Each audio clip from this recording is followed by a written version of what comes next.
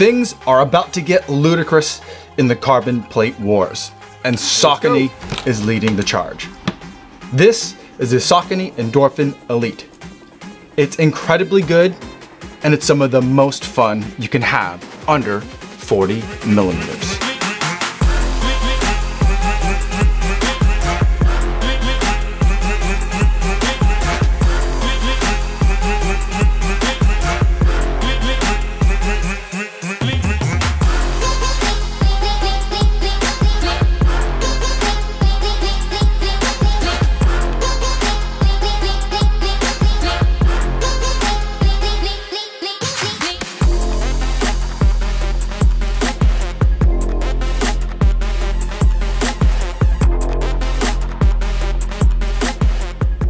Yo, what's going on everybody? My name is Kofuzi, and today I finally get to tell you guys about this shoe. I've had it for a little while. I've known about it for a little bit longer, but it's finally here to talk about. It's the Endorphin Elite. But before I give you my thoughts on this shoe, I do want to go over some disclosures. This is a pair of shoes that Saucony sent me for the purpose of review, so I didn't have to pay for them. However, they're not paying me to make this video, and they're not going to get a chance to preview any of my footage or my thoughts before you guys get a chance to see this video on YouTube. So with that disclosure out of the way, let's talk about the Endorphin Elite. First, let's talk about the specs. The shoe is incredibly tall. It looks gigantic, but it is race legal under 40 millimeters of stack height. It is a 39.5 millimeter shoe, so just bumping up against that limit, getting as tall as they can. And it has an 8 millimeter drop, giving us 31.5 millimeters of stack height in the forefoot. Now in this shoe, we've got a brand new foam from Saucony. It's Power Run HG. And what that is, it is a PIBA foam, so it's using a premier race caliber foam, but it's putting it into a supercritical process. So with supercritical foams, there's kind of two main things that you have to think about. The process itself is you take kind of a core puck of something, and then you apply a lot of heat and a lot of pressure to it, and then at some point, once it gets supercritical, then you start putting gas into it as well. So the two main ingredients that you can tinker around with in terms of making supercritical foams for shoes is you can tinker around with the source material and you can tinker around with the gas. So think about DNA Flash. The gas is nitrogen, so that's why they call it a nitro foam. But if you switched out that nitrogen for carbon dioxide, then you'd have Skechers Performance Hyperburst. Now, there's also a difference that you can use in terms of the source material. You can use EVA as a source material, and then you could get something like fuel cell. I believe they're using EVA as a source material. But if you switch up that source material to something a little bit more premium, then you could have something like Power Run HG. Now this Power Run HG material is supposed to be lighter and more responsive than the Power Run PB that we've seen in the already great Endorphin Pro 3. Saucony says that this new material is going to give 95% of the energy return back to the runner, which is an absolutely amazing figure. Now, sandwiched in between the two layers of Power Run HG is a carbon plate, and you can actually see it through this little window on the bottom of the shoe. And that carbon fiber plate is unique in that it is slotted, so it's kind of different than the typical kind of scooped carbon fiber plate, and reminiscent to me of the energy rod system that we've seen in some of the Adidas offerings. The idea with this slotted carbon plate is that no matter how your foot is landing on the ground, the shoe can absorb impact, but still also then stabilize itself so that way you can spring and roll forward for that next stride. And the insole itself also is something that Saucony did not ignore. They're using Power Run PB. They're using a neck level midsole foam and combining it with their racing foam to give you the midsole insole combo. Onto the upper, we have a very minimal upper, and again, Saucony always does such an innovative job with uppers. And one of the unique things about this shoe is this band that's going around the middle of the foot here. It wraps around the foot, but then it also hooks underneath the carbon fiber plate, so that way the upper is definitely kind of like strapped in to that carbon power and that midsole foam magic. So it's a very unique system, and it has this really weird weird kind of like bumper pad nubbin at the back of the shoe, which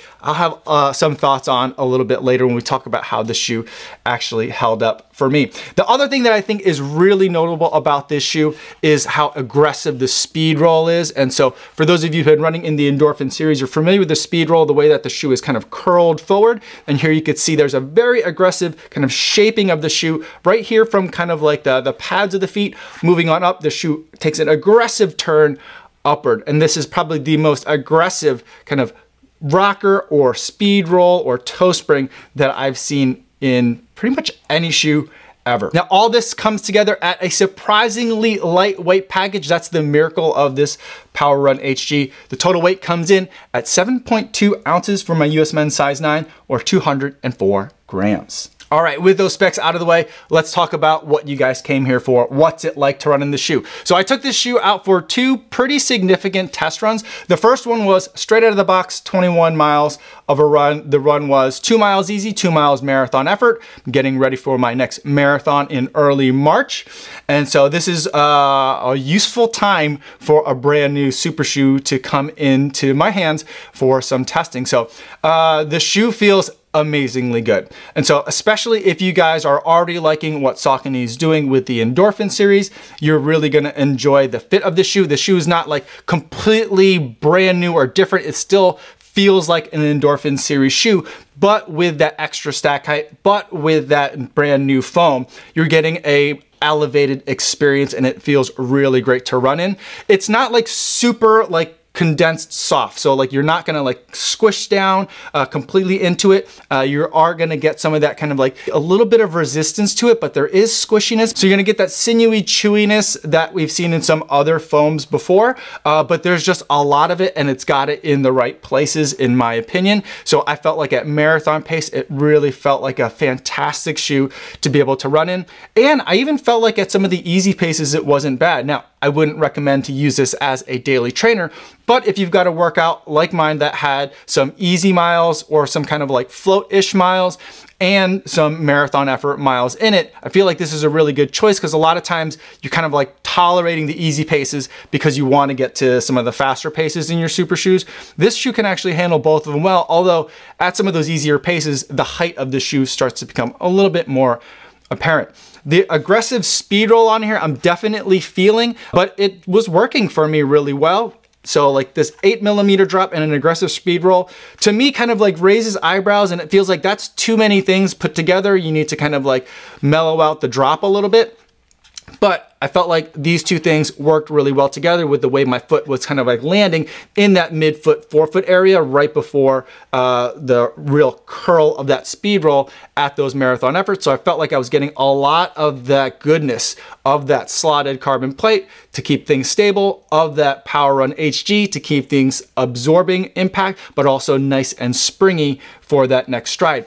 I think that the best way, at least at marathon effort, that I can kind of explain the way that this shoe felt for me is that it kind of felt like a much airier version of the Endorphin Pro 3, but with an aggressive kind of toe spring that I might see in an Adios Pro 3. So if I actually take these two shoes, I kind of feel like it feels somewhere in between them in terms of the way that the foam feels, but I also feel like there's a lot more stack height in the Endorphin Elite than compared to the Adios Pro 3. So I feel like I'm getting much more shock absorption from that foam. And I feel like from that taller height rolling me forward gives me a nice sense of momentum. So it's a really exciting shoe to have for those 21 miles.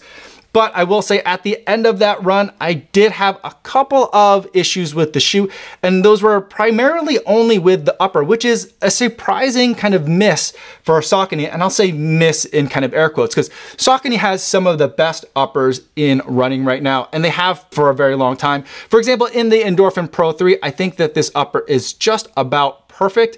You put it on your foot, it feels fantastic. It's one of the most comfortable racing uppers that you can have. It's very snug, but it doesn't bind your feet at all, and it manages to stay really lightweight. They keep the lightweight with this material that they're using in the Endorphin Pro 3, but they had two problems, one in the front and one in the back. In the front, there's enough space up here in terms of like how big the toe box is. But this material, it's a little bit kind of scratchy. It's a little bit of almost like a, not a wire mesh, but it doesn't feel like a fabric. It feels more like a plastic-based textile. And so what ended up happening is my toes, for some reason, they had plenty of space in the shoe, but what I realized more into my second run than I did necessarily on this first one. But I think what my toes were doing is they're kind of curling themselves up a little bit, trying to grab into the foam, I think. And as the toes curled up, the knuckles of my toes were rubbing against the top of the upper. So I had a little bit of kind of like chafing on the top of that skin. And this is kind of what happened by the end of my second run in the shoe, is that I kind of had a little bit of bleeding through, and because that rubbing was kind of very repetitive, and this is a little bit of an abrasive material. So even though I was wearing socks on both of those runs, just the effort and the repetition and the slight abrasiveness of this material made it a little bit uncomfortable for me. The other area where I had a little bit of issues in the upper is back here in the heel, and that's where we're talking about this kind of like pad. So this is a really kind of weird way to finish off the heel cup of a shoe. I've never kind of quite seen anything like it before. It's just this kind of like round, almost hexagonal shape of a kind of like a piece of foam back here. And it kind of cups the Achilles nicely. So I go back and forth on whether I think it's great or just strange. It does feel nice when you're putting the shoe on to kind of like grab this piece of foam here. So that's really nice to the touch. And then it kind of stays out of the way and kind of like just kind of brushes up against the Achilles. So I think those of you with sensitive Achilles, where sometimes other knit materials might dig in to the back of your ankle, you're actually gonna, I think, really appreciate this. But the other problem I had is that like I had a hard time really locking down, at least on the first run, the ankle fit here. And so I had to really cinch down up at the front. And so the top of my foot, right up at the kind of like the top laces here, felt a little bit tight.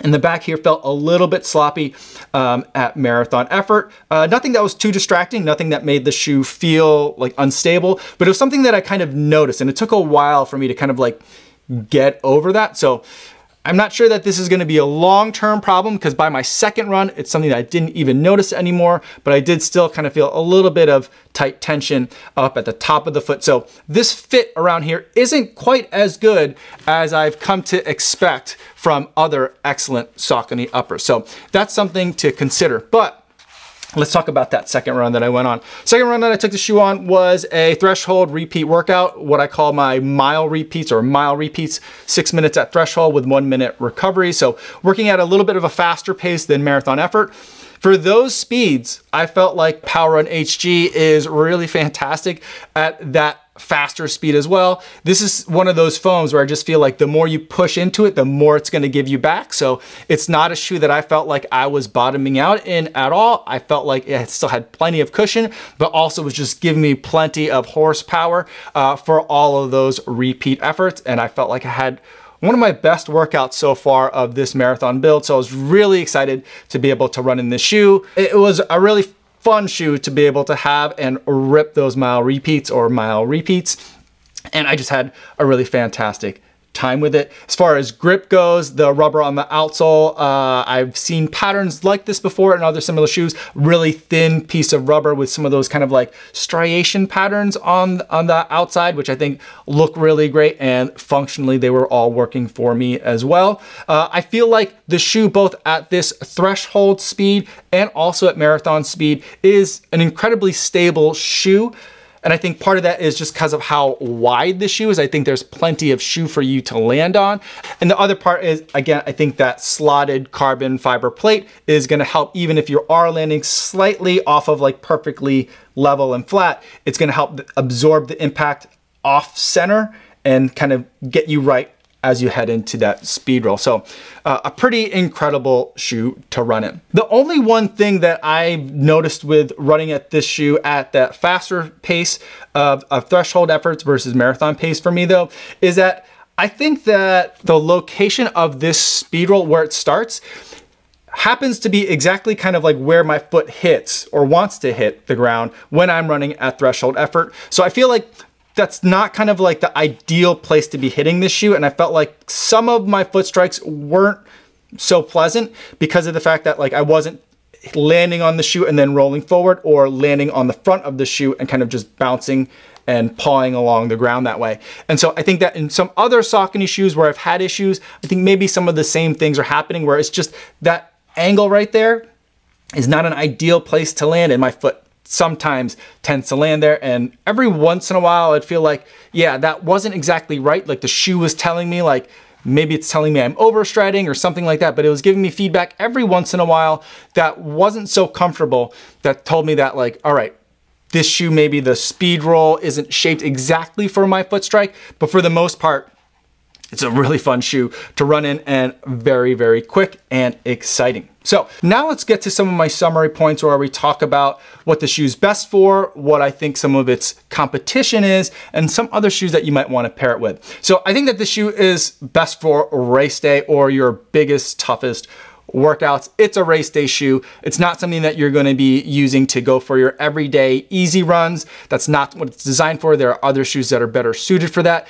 This is the shoe that you want to race in for those long distance races and those toughest workouts that you're going to be using to prepare for those races. Now, when it comes to shoes that you're probably also going to be considering if you're looking at the Endorphin Elite, there's, I think, 3 that are really close competitors to this that also merit some consideration. The first is going to be the obvious choice, the Endorphin Pro 3. This is using Power Run PB, which is a PBA-based foam. I don't think it's a super critical PBA foam, and so I think that's the main difference from it. This is one of my favorite racing shoes from last year, and I feel like the upper is better on the Endorphin Pro 3 than the Endorphin Elite. And for a lot of you, I think this might be the shoe that you choose. So it's definitely something that you should consider because it also uses that Speedroll technology in this shoe. The other one that I also feel like, because of the aggressive Speedroll, that you should consider is the Adios Pro 3. Again, one of my favorite racing shoes from last year. Has a very aggressive kind of toe spring or rocker up front. I feel like the Light Strike Pro that's in this shoe maybe compresses and decompresses a little bit faster than the Power Run HG does in the Endorphin Elite, but I also feel like this shoe is a little bit heavier than the Endorphin Elite and just a little bit shorter. Even though it is a 39mm stack height shoe, it just feels a little bit shorter underfoot than the Endorphin Elite does. Somehow the Endorphin Elite just feels like a super tall shoe, which is what makes me also think that you might want to consider the Adidas Prime X. Now there's the Prime X Strong is the most recent version, but I have the original Prime X. Now this is above the 40mm limit, so if that matters to you, this is not something that you want to be racing in, but this is a 50mm stack height shoe that a lot of people have been really enjoying. I feel like the feeling of this shoe is probably the closest that I can use to tell people what the Endorphin Elite feels like, although this is a much heavier shoe and it's not nearly as wide of a platform that you're landing on. So this one feels a lot less stable compared to the Endorphin Elite, which I actually feel like is a very stable racing shoe. So those are 3 racing shoes that I think that you should consider if you're looking at the Endorphin Elite. Now, in terms of shoes that you can pair this shoe with, I think that the natural thing, and I'll leave this kind of as a placeholder, I think the natural pairing is going to be the Kinvara Pro. The shaping of that shoe, the look of that shoe, I think is going to make this the natural companion of it. Now, I don't have the Kinvara Pro yet in for testing. It's coming out much later this year, but I think with the way that Saucony has described that shoe to me, I think that's going to be the daily training companion to go with the Endorphin Elite. But in the meantime, a shoe that you can pick up is going to be the Endorphin Speed 3. Now, Saucony has told me that they really want this shoe to be kind of a speed day shoe, a workout shoe, and not the daily trainer. But I do know that a lot of you guys are using it as your daily trainer anyway. So I think that pairing these 2 together is going to be a really fun 1-2 punch. Now, I think that there are other daily training shoes that might also work well with it, but if you want to be in that Endorphin Speedroll family, those are the 2 shoes that I think you should go with. Now let's talk about the buying guide. This shoe is brand new. It comes out very, very soon. It's going to be retailing for $275, and that is a lot of money. Is it worth $275? I think at this point, racing shoes are just ridiculously expensive. And if you're willing to spend $250, I feel like sadly, like, what's another $25? I don't really love it when the shoe companies take advantage of that mentality, but I feel like that's where I'm at. I'm like $225, $250, $275. It's basically all the same. I want the running shoe that fits best for me and my running. And if this shoe is going to fit best for you, the $275 I feel like is a fair price for the shoe. But keep in mind, of the shoes that I've already told you about, the Endorphin Pro 3 retails at $225. The Adios Pro 3 retails at $250, and then the Prime X Strung is up to $300, but every once in a while, this shoe does go on sale. I don't know if it's gonna go on sale again before the next one releases, but also something to consider. So in terms of the pricing, I've shown you a $225, a $250, and a $275 shoe. I feel like the Endorphin Elite is pretty much right in there. It's a lot of money and I wish it were cheaper, but do I think it's overpriced? No. So if you are interested in the Endorphin Elite, if you like the Speedroll from Saucony, I think that this is a shoe that you should definitely pick up because it is a lot of fun. So those are my thoughts on the Endorphin Elite. Let me know in the comments below if you have any other questions, or better yet, stop by the live stream that I do right here on YouTube Monday through Friday. I'd love to talk to you guys in the chat. That's all I have for today, everybody. Thanks so much for making it all the way to the end of this video. Hopefully you guys are staying safe out there on your runs, and I will see you in the next one. Yo, what's going on?